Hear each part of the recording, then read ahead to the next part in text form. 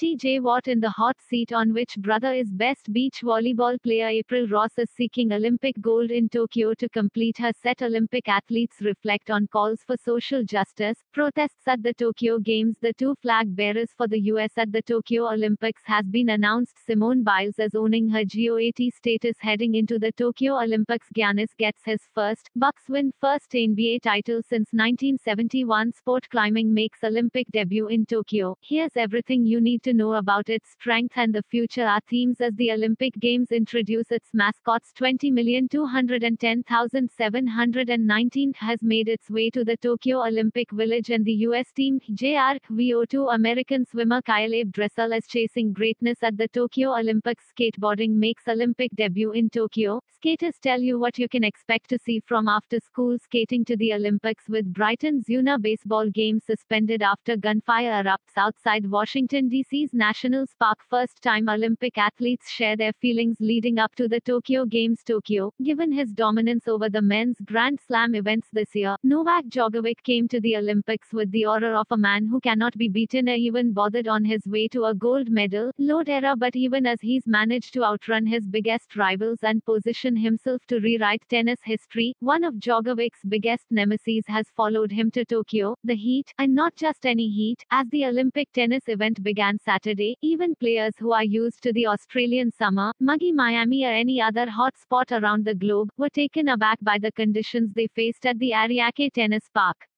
Midday temperatures registered as high as 92 degrees with relentless humidity and no trace of the breeze that had made practice sessions over the previous few days a bit more tolerable. We heard and expected the conditions would be very tough, but before you actually come here and experience that, you don't really know how difficult it is, Djokovic said.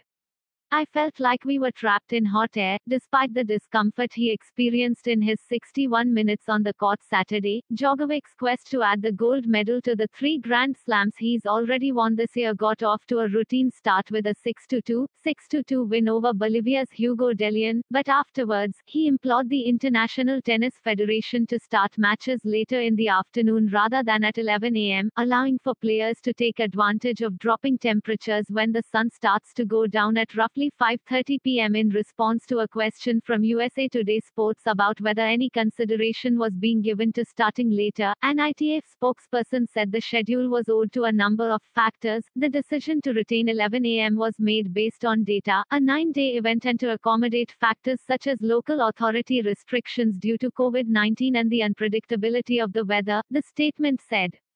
Extreme conditions will always put pressure on a schedule and make an optimum schedule challenging. Rainfall is as much of an issue as extreme heat. An extreme weather policy is in place. Tokyo 2020 competition officials have set procedures to monitor the heat stress index, which determine whether play should be modified. How hot was it?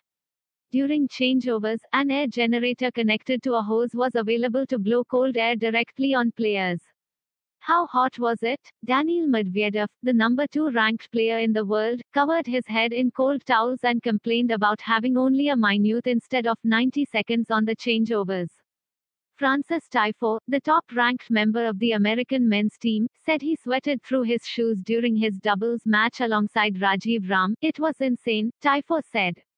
It hurts. But it's not just you. Everyone's dealing with it. It's not an excuse, even for American players who are used to playing in high temperatures and humidity when they train in Florida. This was something different. Ram said it wasn't even anything like the Australian Open, which can have some of the hottest days on tour. It's like the summer in the US but worse, Ram said. It's humid, it's hot. We've been talking about it non-stop and we got here and we were like, it's incredible.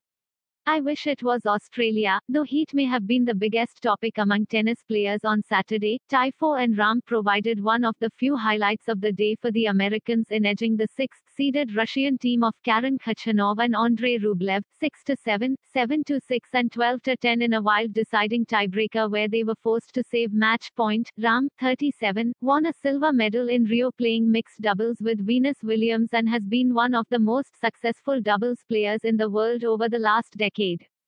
Though he never teamed with Tiafoe before Saturday, beating a Russian team with pair of top 25 singles players gives them a promising start toward a deep run in this event. We're here for one reason. We're here to win a medal, Ram said. Our mindset is just to play for each other, play for our team, play for our country and compete hard. Obviously, okay, we don't have a 3-year rapport of playing doubles together, but it doesn't matter.